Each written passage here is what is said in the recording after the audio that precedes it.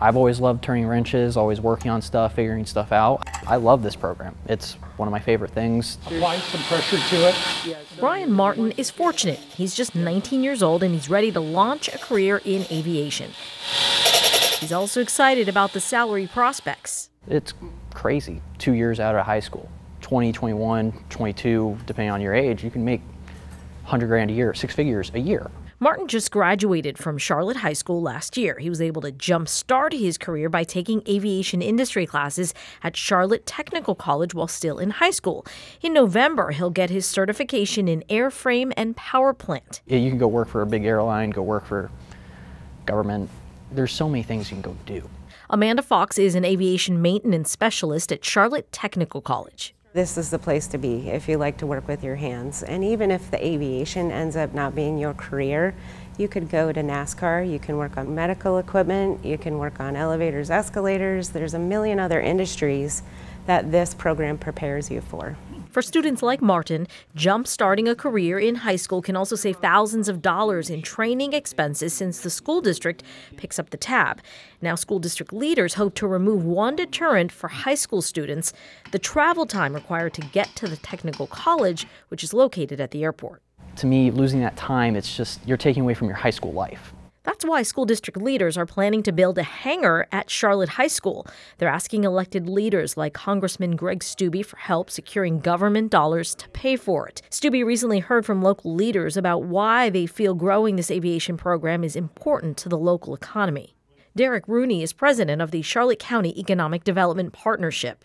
We want to avoid becoming more of that trap in just being in services and being more susceptible to the economic vagaries that can occur in the community like we had in 2008. We need to look to diversify. We look at the platform that we have here, and that platform, I believe, is the airport. But James Parrish, the CEO of the Airport Authority, says growing the airport, a top economic engine in the county, has one big obstacle. One of the problems we've had for about 18 years that I've been at the airport was always when we had an industry come to us, they're like, well, where's my workforce? We have great retirees, but we were missing that young workforce. Brian Granstra, the Director of Career and Education for the school district, believes that future hangar is part of the solution. He says it will expose more teenagers to Florida's booming aviation industry, which is facing critical employee shortages. Granstra points to the success of Brevard County's O'Galley High School on the Space Coast, where he says students have landed jobs with companies like Lockheed Martin, SpaceX, and Blue Origin.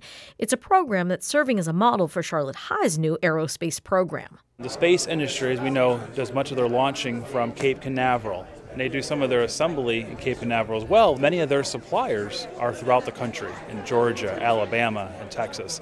So with Space Florida, we're hoping to lure some of those businesses into Charlotte County, either by having a talented workforce and also getting them incentives to move here.